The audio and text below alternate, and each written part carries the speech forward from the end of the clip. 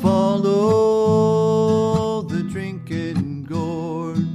Follow the drinking gourd. For the old man's a-waiting for to carry you to freedom. Follow the drinking gourd. Hello, I'm Gloria Moran. And I'm Evelyn DeLutis. And we'd like to thank Whitney and the staff at the Mansfield Public Library for inviting us to share our book, Follow the Drinking Gourd, which is part of the program of outreach for One Book, One Community out of Bridgewater State University, where where many people open the same book, they close it in greater harmony. And along with the adult book, the grown-up book, which is called Freedom by Any Means, Gloria and I love to go into schools or places that want to learn about the Underground Railroad for children. And so we're here today to share one of the books with you.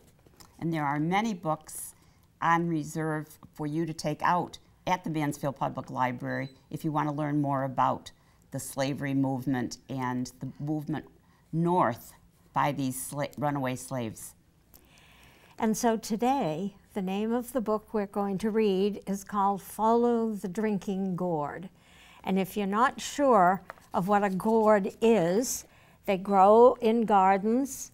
The slaves used to pick them and dry them out and cut an opening in them, and they could make a hole and tie it around their waist, and this became their drinking gourd, what they drank, water, and sometimes they could even put food in there for themselves. So I brought a gourd for you to see today, just in case you wanted to know what it really looked like. And if you take a look at the gourd and take a look at the sky and the Big Dipper, and there is the drinking gourd represented by the North Star and the rest of the Big Dipper. And so now we're ready to begin. Follow the Drinking Gourd is written and illustrated by Jeanette Winter. And I'm going to do the reading, and Gloria is going to show you the illustrations, which I think are very, very good. Long ago, before the Civil War, there was an old sailor called Peg-Leg Joe, who did what he could to help the slaves. Joe had a plan.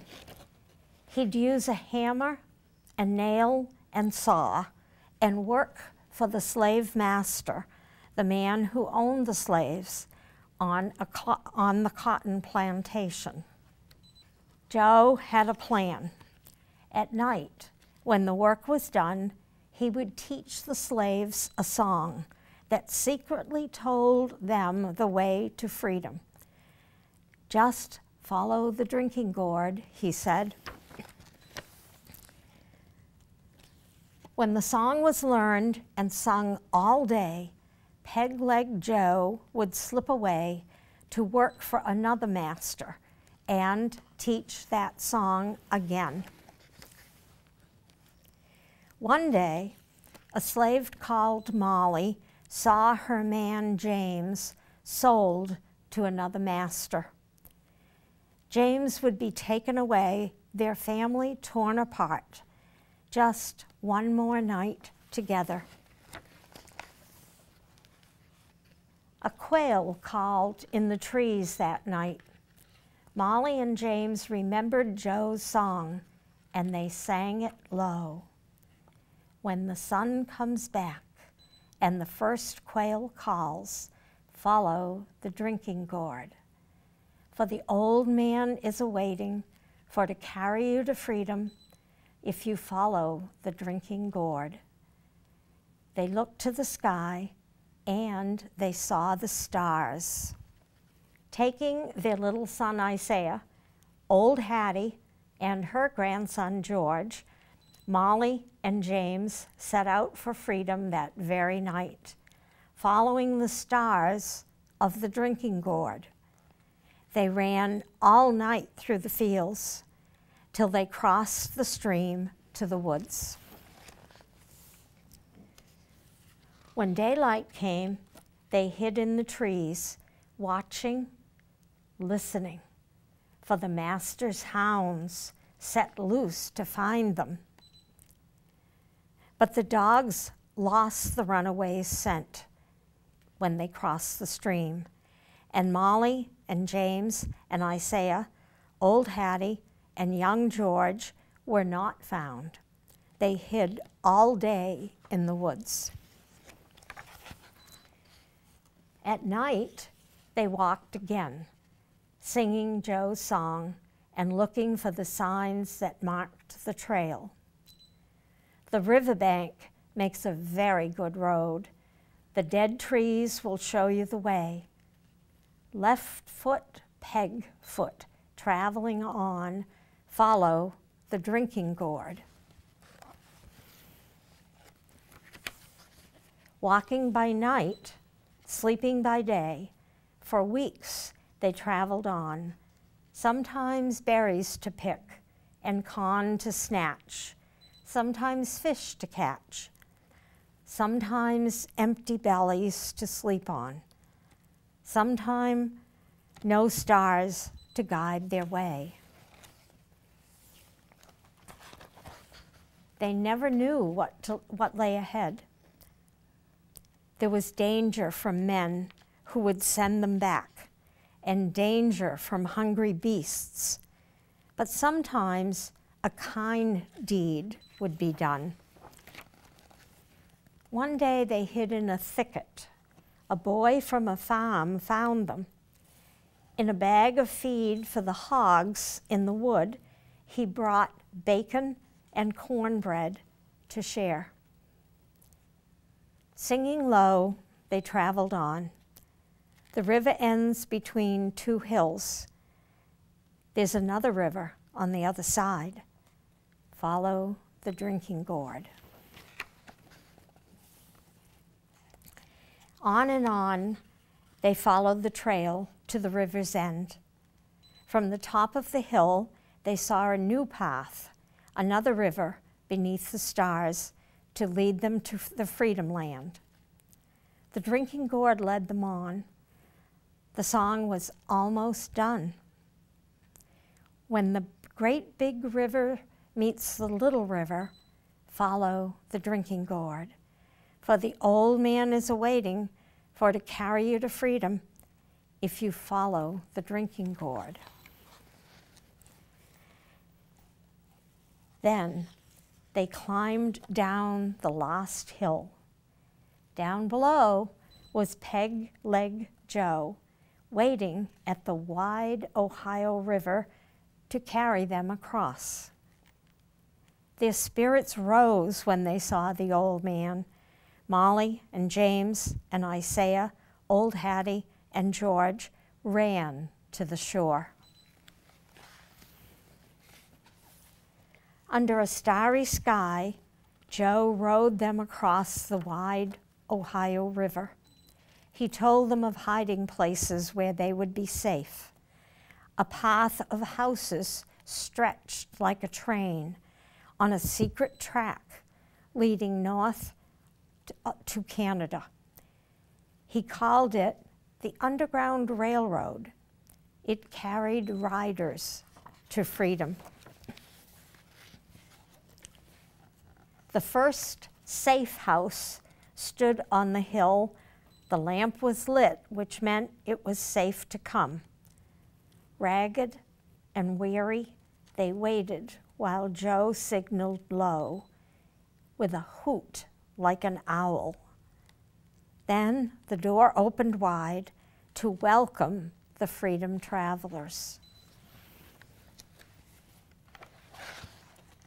They were rushed through the house to the barn, for the farmers knew there were slave catchers near.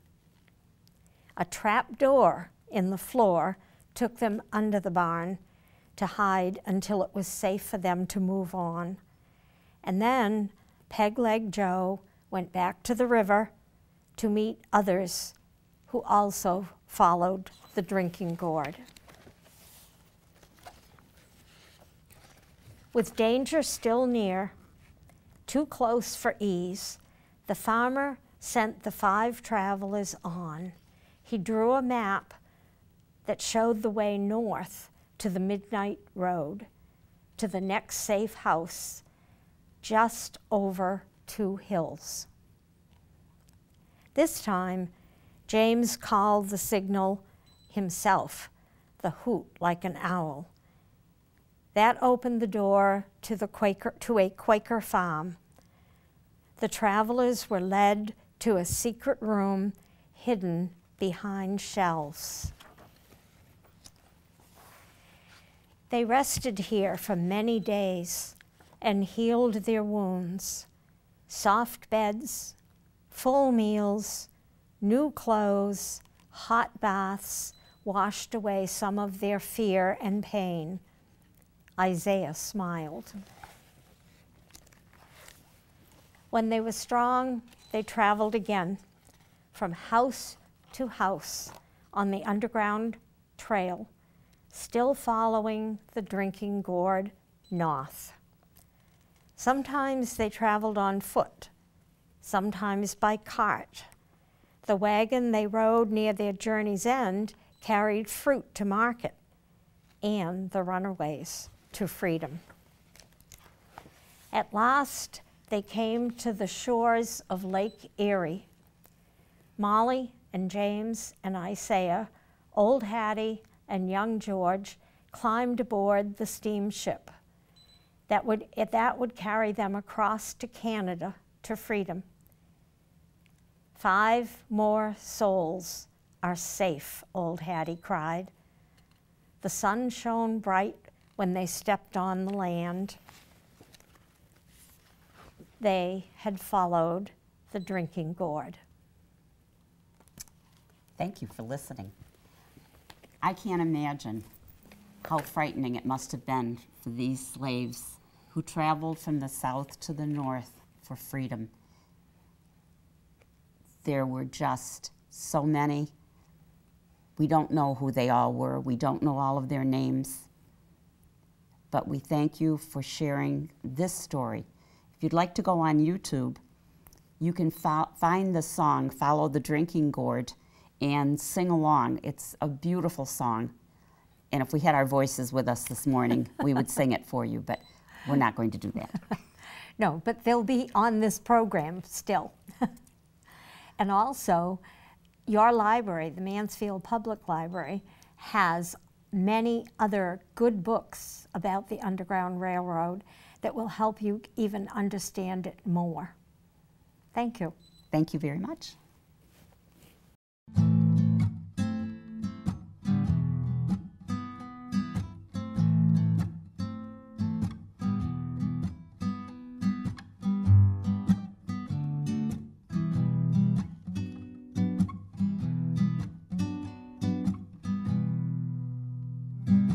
Follow the drinking gourd. Follow the drinking gourd. For the old man's a-waiting for to carry you to freedom. Follow the drinking gourd. When the sun comes back and the first quail calls, follow the drinking gourd. For the old man's a-waiting for to carry you to freedom. Follow the drinking gourd. Follow the drinking gourd. Follow the drinking gourd. For the old man's a-waiting for to carry you to freedom. Follow the drinking gourd. The river bank makes a mighty good road. The dead trees will show you the way.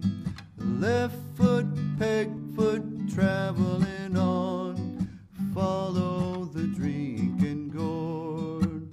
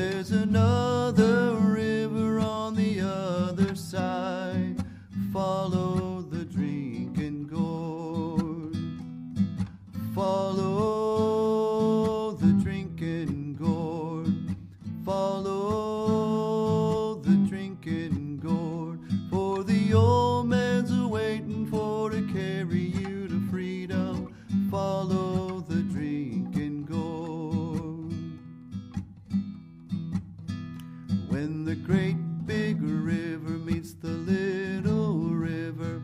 Follow the drinking gourd, for the old man's a-waiting for to carry you to freedom. Follow the drinking gourd. Follow the drinking gourd. Follow the drinking gourd, for the old man's a-waiting for to carry you to freedom. Follow the drinking gourd. Follow the drinking gourd. Follow the drinking gourd. For the old man's a-waiting for to carry you to freedom. Follow the drinking gourd. Follow the drinking gourd. Follow